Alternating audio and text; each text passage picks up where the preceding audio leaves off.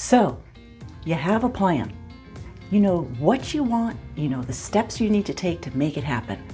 So, why isn't it working?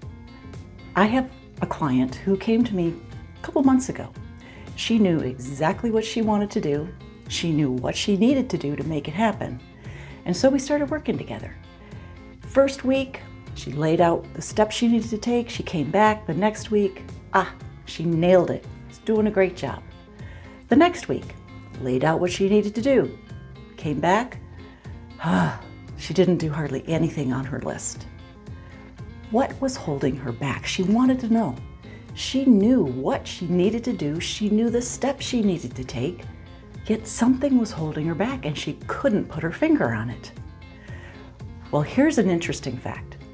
Researchers have estimated between 80 and 95% of the activities that we engage in any day are actually on autopilot. They're habits. We build routines, we have ways of doing things. That's great. In fact, that routine, the habits, they make us very productive and very efficient. Except when you want to make a change. Think about this. If you had to consciously stop and think and consider all the infinite choices that you have in all the different activities that you do in a day, you'd be exhausted before you even had your first cup of coffee.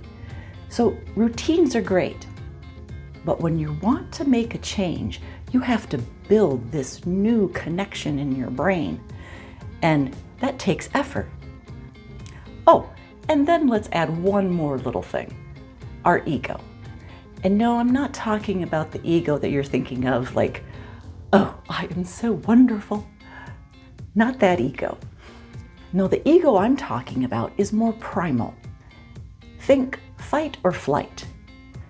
That ego's job is to keep us safe. In fact, it is there to stop. It throws on the brakes if you throw any kind of new thing, any kind of change at them. The ego's job is to keep us safe. In fact, the ego's opinion is, hey, I've kept you safe this far. You're alive, aren't you? No changes. Nope. I'm hitting the brakes. We do not make change here because it could kill us. And so anytime we try to introduce a change, it takes a lot of effort. So how do you get past the ego because you know you want to make a change? Well, that's where a coach can help.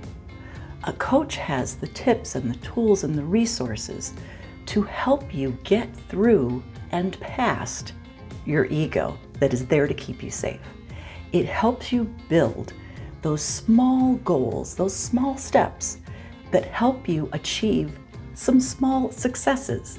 And once you're having those small wins, then you can start gaining the momentum to build those new habits that will lead you to success and fulfillment when you reach your goal.